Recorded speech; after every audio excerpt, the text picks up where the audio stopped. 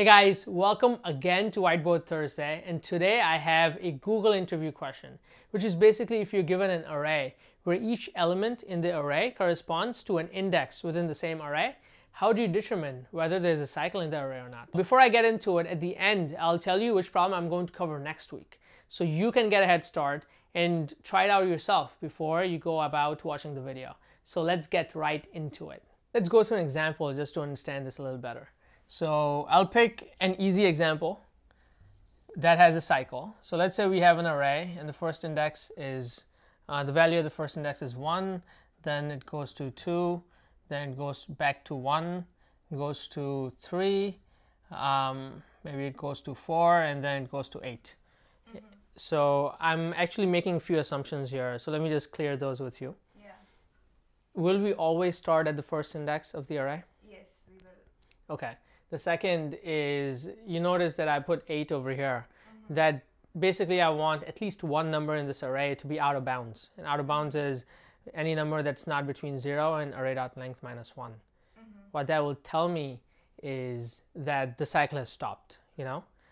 Because if there isn't a number like that, then it'll just keep on going. So there's obviously a cycle. Yeah. So is that a good assumption to make? Yeah, you can also consider negative numbers as a stop to your cycle. Okay. Perfect. Yeah. Perfect. So, all right. So I will follow the classic rabbit and turtle technique, which is that I have two pointers. One is a fast one and the other one's a slow one. And I'll illustrate what exactly I mean. So let's say I have two pointers, P and Q. Yeah.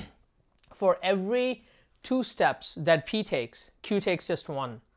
And if P and Q meet, that just means that P looped around once. That means there's a cycle, and then met Q back. So let's say I'm moving forward with P. So as the value is 1, I want to go to index 1, right? Yep. So I'll go, P will move to index 1, and I erase it from there. Now I'll want to go to index 2. So P will go there, I'll erase it from here. Now P completed 2 iterations. Yeah. At each iteration, I actually check whether or not P equals to Q. If that's the case, then we have found a cycle, right? So now Q will iterate just once, and it'll go here. And P does not equal to Q yet, so we'll keep on going. P will go to 1. At this point, P equals Q. Yeah. So we just found a cycle. So this is the algorithm that I'll follow. If you're clear on this, then I'll just jump right into the code. Yeah. Okay, so let me... All right, so let me pseudocode this out. So what will be the stopping condition if there is no cycle at all? So if any value that I encounter is out of bounds, negative or the number 8 over here, you know, if that's the case, then I stop right there. If not, then I only stop when P equals Q because there has to be a cycle. Yeah. Right? So let's say I have a function. Let's call it... Can you just write with little bigger fonts? Yes, sure. Let's say I have a function. Let's call it cyclic. And it takes in an array. Yeah. And then we have 2 pointers. Let's say initially the 2 pointers are at index 0. So let me say P equals 0. Q equals 0, yep. Right? And then I can actually enter a while loop.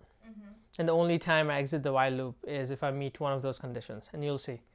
So I'll have while true, let's say. Yeah. So what's the first condition? The first condition is that if P or Q are out of bounds, I just want to return false. Yeah. So if P is less than 0, or, so I'll just say or, it's pseudocode. Yeah. Q is less than 0, or P is greater than or equal to array.length, or Q is greater than or equal to array.length. If that's the case, then we just return false. right? Now, if that's not the case, then we increment p. So I'll say p plus plus, right? No, actually not p plus plus. P will need to equal to whatever array.p is. Yeah. So p equals array p, right? Now at this point, I just incremented p by 1, or by 1 step, and I'll need to check whether p equals q. So I'll say if p, so I'm checking. So at every point, p and q are at a particular index, right? So all I need to check is if p equals q. If that's the case, then return true, yeah? Returning true or returning false will break from the while loop. Now, then I move on. If it didn't really satisfy the condition, I'll say increment p again. Condition again? Oh yes, you're right. I'll need to check this condition again, because if p, actually I'll just need to check this condition for p. If p is out of bounds, then I stop right there, right? So if p is less than 0, or p is greater than equal to array.length, return false, right? So I'll need to check this condition at every stage when I increment p or q. Okay. So now let me increment p again, array p. This is in the same while loop, right? This is all in the same while loop. Yes, this should be indented to the right a little bit. Yeah. So you are incrementing p twice. That's why you have them in the same while loop. Exactly. Yes. Yeah. All of our code is going to be in the same while loop. After the while loop, we're not really going to do anything, because this while loop is going to go on forever. We have to return something within this loop. So p equals array p, right? And then I'll have the same condition. If p equals q, return true. And that's it. We're done checking p or iterating p. Now let's focus on q. Now we have already checked the condition for q, right? So we don't need to check the out of bounds condition, but I can just say if, no, first iterate. So I'll say q equals array q. And now I'll say if p equals q, return true, right? So now when this while loop ends, let me just make sure that this will actually work. When this while loop ends, we'll go back over here. We will check the out of bounds again, which makes sense because I just incremented q, and then we'll increment p again. So this makes sense. And if this goes on, then eventually it'll detect a cycle. Now let's also go through an example where there isn't a cycle. So let's say I have an array that looks like this. And the classic example of not having a cycle is that each index points to the next index.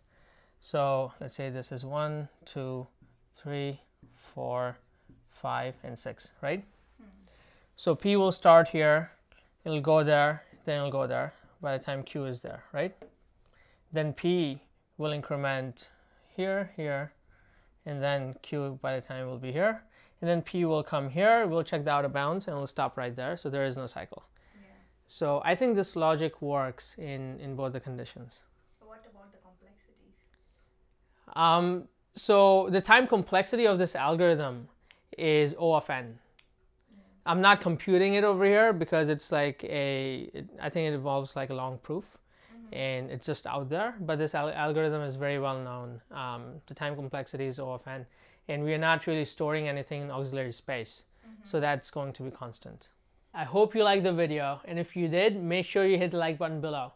In next week, I'm going to cover a problem which deals with an algorithm that one of your code editors probably uses, which is basically if you're given a string with a bunch of parentheses, how do you determine whether those parentheses are balanced or not? So make sure you subscribe so that you get notified when the problem comes out next week, and I'll see you next week.